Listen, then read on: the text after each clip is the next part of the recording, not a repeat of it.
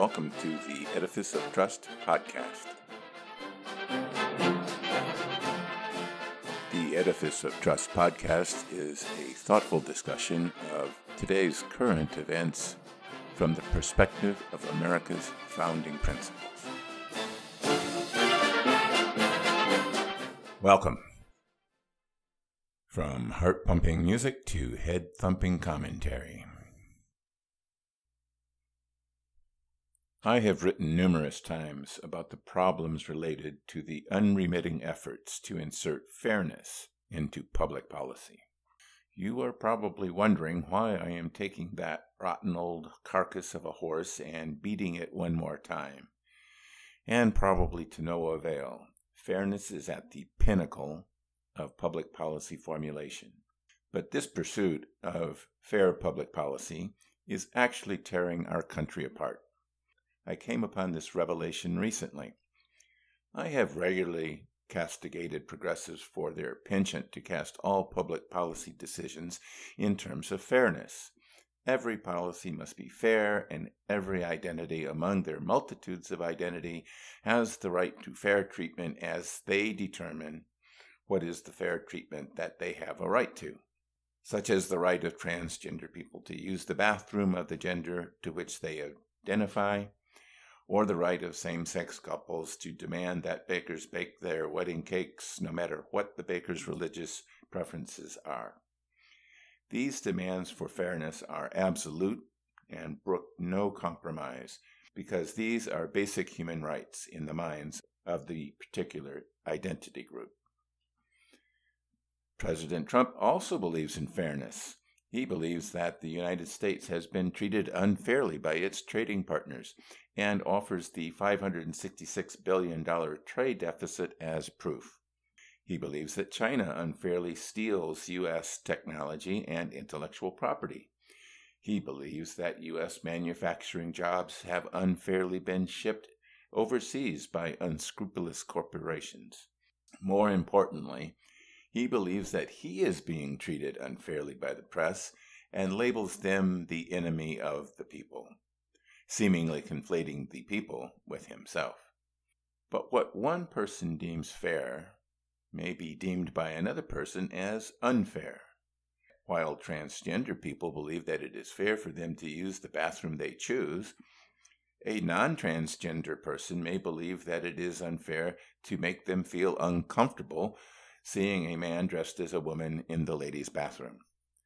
Black people may believe that affirmative action is eminently fair, while Asians believe that acceptance at elite colleges based on the color of your skin instead of hard-earned academic achievement is unfair. Fairness is not only personal and subjective, it is often mutually exclusive. Any policy is fair to one group is likely unfair to another group.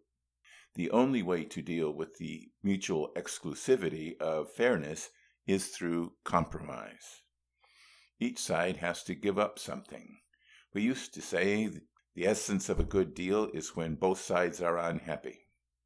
But in 21st century America, no side is willing to give up whatever it is they think is fair.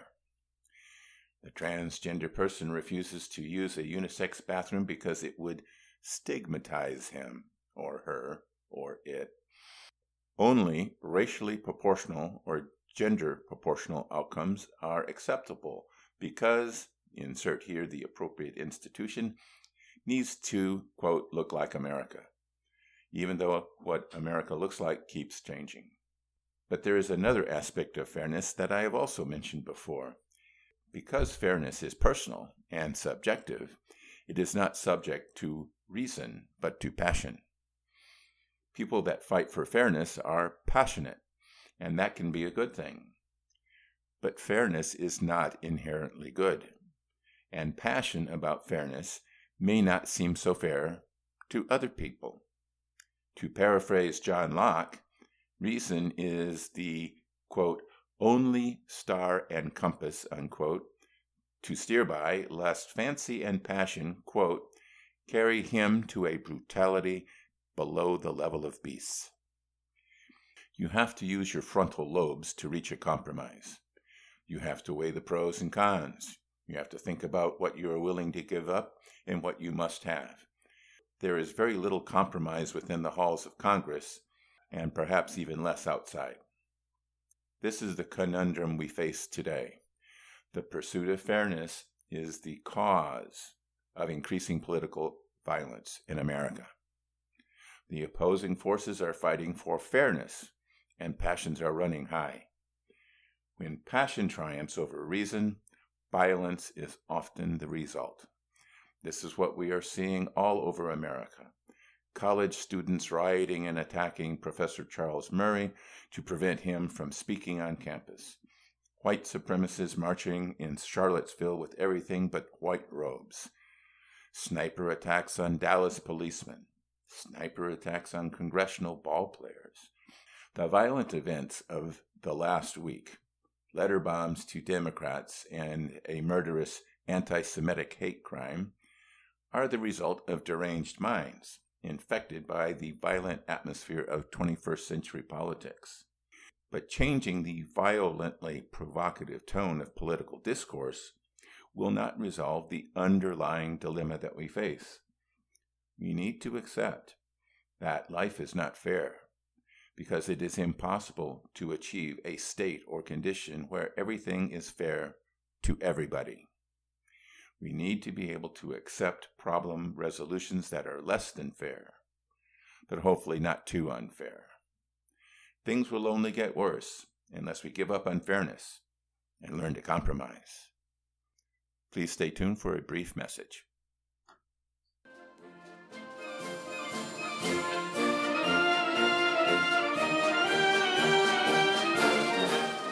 Don't forget, my latest book, 2017, A Trumpian Year in Review, is now available in paperback and ebook versions on Amazon, Barnes & Noble, and iBooks. Also available are my previous publications, Principled Policy and Edifice of Trust. And if you want some adventure, try my novel, Tawantinsuyu. More information on these books, plus links to retail outlets, is available on my website, www.edificeoftrust.com. Thank you.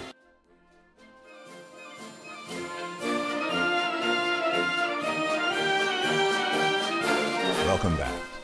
We all want to be treated fairly, but it's not going to happen. At least not all the time. Sometimes things turn out all right, turn out fair. Sometimes not. But you cannot go through life expecting fair outcomes all the time. That's not realistic. Fairness is Darwinian. Survival of the fittest. The member of the wolf pack that does not get its fair share dies. But to a wolf, a fair share is not necessarily an equal share. A fair share to a wolf is enough to survive and to continue to contribute to the well-being of the pack. This is why the pursuit of fairness can create such passion. It is literally life or death, at least to the instinctual part of our brain, and the instinctual part of our brain is not located in the frontal lobes. Every political ad we see, every political campaign rally is aimed directly at that instinctual part of our brain. Because passion is what wins elections. But passion isn't any good at running a country. It takes acceptance and compromise to run a country. This is why politicians rarely follow through on their campaign promises. But President Trump is following through on his campaign promises, and that is causing problems. Many of his campaign promises are unrealistic. But President Trump isn't running a country. He's running a campaign. And the Democrats are doing the same. All this passion for fairness is destroying our country. We need to get back to our founding principles. We need to fix the inequities in our society and level the playing field. And we need to heal our wounds so that we can be strong to face the international challenges that are growing stronger while we fight amongst ourselves. Thank you.